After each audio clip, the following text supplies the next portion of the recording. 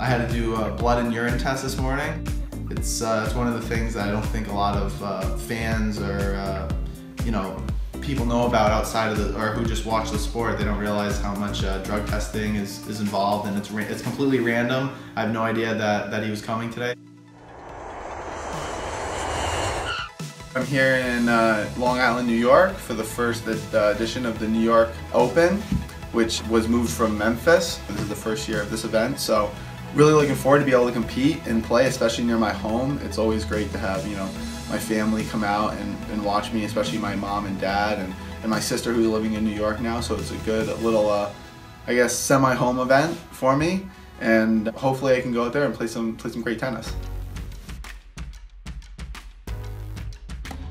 There's a West. Bro, San Antonio, they do their thing every single year. There's still 3 in the West. Yeah, I know, but that's what I'm saying. The West is like okay. Yeah, I know. No, I told you, the top 2 teams. The top 2 teams. Dude, I can see Portland get out of the West.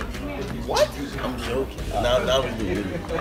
Francis is a great tennis player, but he's got a real lot to learn about basketball. So I'm here in New York with my sister Ty at her school, and I'm really excited to be able to visit my sister because I don't get to see her that often. I have my favorite tennis player's signature on my bedroom wall.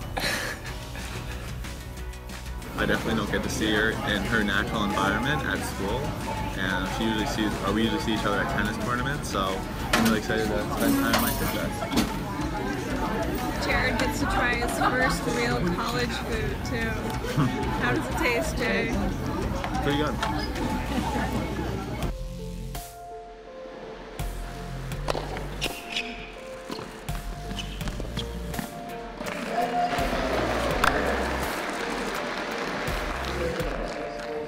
So obviously didn't have the tournament I wanted in New York.